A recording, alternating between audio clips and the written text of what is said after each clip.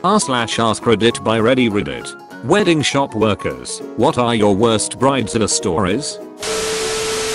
Florist. We had a bride and her mother show up at 9 AM. They wanted to order a bridal bouquet, a mother of the bride could tell our orchid corsage, about an ear for the groom, and 6 smaller ones for the groomsmen. The wedding was scheduled for noon. Yep, 3 hours from then. And they wanted them ready by the time they were done with our makeup appointment at the beauty parlor a few doors down. The bride was flipping through the FTD sample book and pointing out the style and flowers she wanted. Think garden roses with long sweeping trails of stephanotis and variegated ivy, all 3 of which would require at least a week's advanced order with our suppliers. She was absolutely gobsmacked that we didn't carry extremely expensive and highly perishable flowers at all times. Same with the Cattleya orchid for the mom's corsage. My boss told them that, since they didn't place an order beforehand, they would be limited to what we had in stock and simple styles that could be assembled quickly. The bride and her mom kept pointing at the book and arguing that we should have those specific flowers in stock. My boss eventually took the book off the desk and tossed it behind the counter. The bride vacillated between tears and petulant whining that we were going to ruin her big day. My boss, who had a bone-deep loathing for brides in general, told her she had ruined her own day by not ordering her flowers before her actual wedding day. The mom tried chewing out my boss for her lack of customer service skills. My boss told her that she was welcome to go down the street to Vaughn's and ask their flower department to make their order with whatever they had in stock. The mom said she'd do just that and reassured the bride that she'd have her flowers done by the time her appointment was over. Both women stormed out. I figured that was that, but my boss told me and the other girl to start on 6 simple dendrobium orchid bouts. Meanwhile, she threw together a ribbon wrapped bridal bouquet with some white roses that were nearly past their prime and some more dendrous. Sure enough, 20 minutes later the mother of the bride slunk back in and meekly asked if we were still able to assemble what they needed. We did.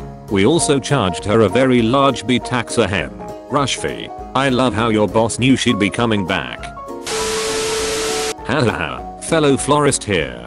We just love it when people elope and decide to walk into our store expecting us to drop everything at once. This is coming from a person who would totally elope. Just I would also not be a douche about it. Is this all you have today? Is my least favorite sentence to come out of a last minute bride's mouth. Also shout out to the Bridezilla who came into our shop on Mother's Day to ask if she could have an on the spot bridal consultation. Ducknap, who has time for that on Mother's Day. She and the groom hung around and tried to attack every staff member who went into the walk-in cooler with bridal questions, even though we took a moment to book her an appointment a month away. Edit. Also a shout out to Momzillas, the ones who show up to the bridal consult, look at the bride, tell her to essentially shut the duck up cause it's mom's day to shine, and proceed to micromanage every aspect of the consult.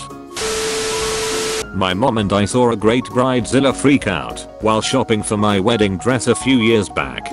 We were in a small local shop when another mother-daughter duo came in. The attendant who had been helping us went up to greet them. The mother said they were here to pick up her daughter's dress, so the attendant looks her name up in the computer, frowns, and says, "Ma'am, you never bought the dress. What are you talking about?" The attendant shows the lady the notes on her computer screen. "You said you wanted to think about it and asked if we could hold the dress. We held it for 2 weeks, but when we didn't hear back from you, we assumed you didn't want it. Well, we want it now. It's been over 8 months, the attendant explained. We sold the dress a long time ago, but I can order you another one and have it expedited here in a few weeks." And like a Mount St. Helens of entitlement, the eruption began. "This is unacceptable." The mother shrieked. "We have our alterations scheduled in 2 hours. The wedding is a week away. I can't believe you sold her dress." The bride, meanwhile, is slumped against the desk and sobbing like someone killed her dog. My mom and I are just open-mouthed staring at this point. The attendant was trying to be diplomatic, but is clearly as baffled as we are. "Ma'am, we had no way to know you wanted it. You never called. You never put down a deposit. The dress isn't yours until you pay for it." After some more screaming from the mother and wailing from the bride, they left. The shop attendant came back over to us and I asked her, "Does that kind of thing happen a lot?" The poor lady just deflated. "All the time. It baffles me to this day. How do you schedule alterations on a dress that you never purchased? Why would you wait until a week before the wedding to pick up your dress? How do you make it to adulthood without knowing how basic buying and selling transactions work?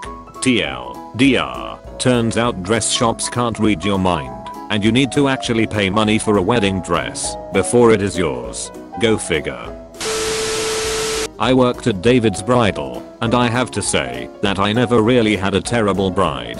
It was always the moms, grandmas, sisters, and friends that were terrible. Either they hated what the bride would pick out for them to wear, or they would hate what she was picking out for herself to wear. At DB we have kinda strict appointment guidelines when it comes to time, and a lot of brides that would bring entourages wouldn't find a dress because everyone would bombard her with their opinions and overwhelm them.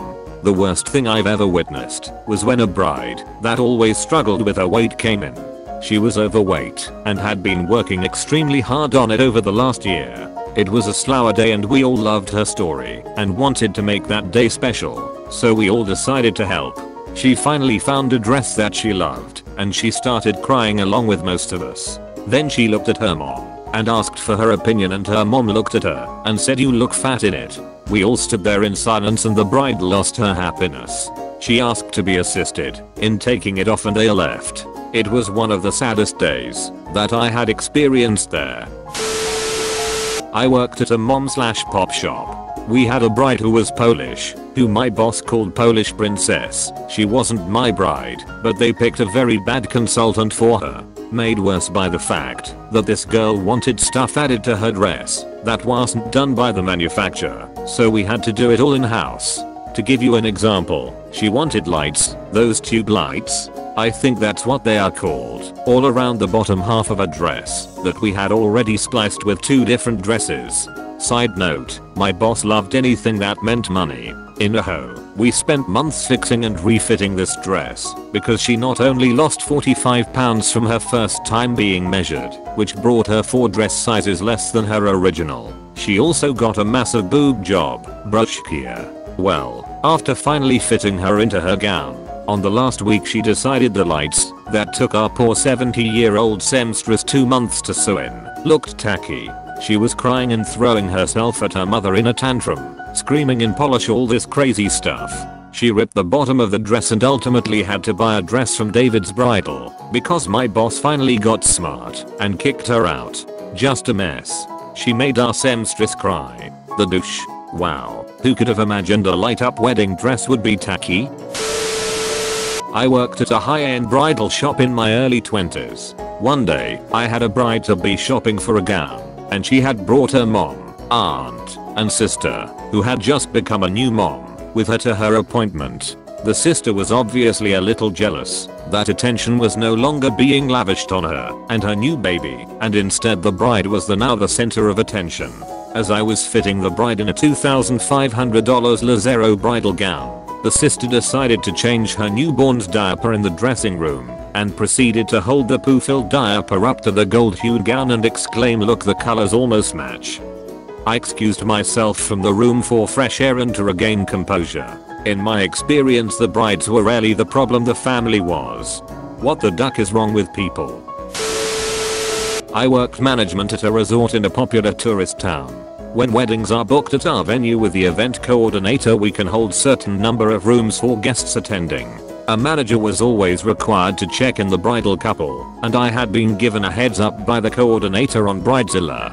They wanted a room on the highest floor and closer to the beach. They were booked into the honeymoon suite 3rd floor, ocean views. Nope, she wanted higher and closer. Had an absolute meltdown at the front desk when I explained there was nothing higher or closer. A colleague of mine ran for the event coordinator when she started screaming at me and her husband-to-be. He was very apologetic and trying to calm her down. She was placated and sent off with keys. Less than 30 minutes later she was back and demanding we empty the rooms next to and below her. Honey, those rooms cost $640 a night and we are fully booked. I was lucky enough to not be working the night of the wedding, but I heard all about her abusing the wait staff, kicking the band out for playing a song she didn't like, and the screaming match she got into with her mother-in-law. What a peach. All up the wedding was about $40,000 and she made everyone miserable. The groom left out front desk staff and box of wine to apologize for her behavior. Not the only Bridezilla, but definitely the craziest I had.